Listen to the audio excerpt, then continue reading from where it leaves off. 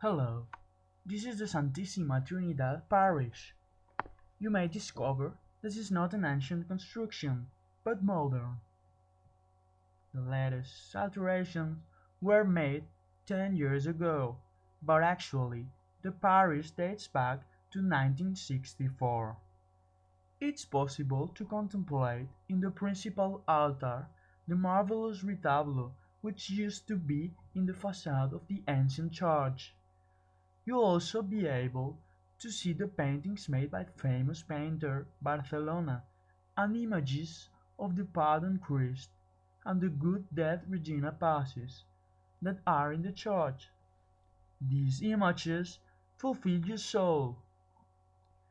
The baptistry consists of the baptismal font and two Barcelona paintings.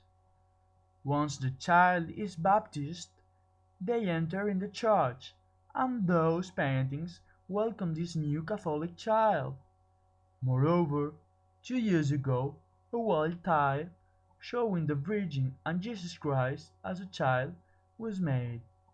There's also the chance to contemplate four ceramic works representing each one the different Crevillent hermitage saints. So, you may enter the parish, this blessed space to pray and talk to God, and see all the few but wonderful masterpieces we have.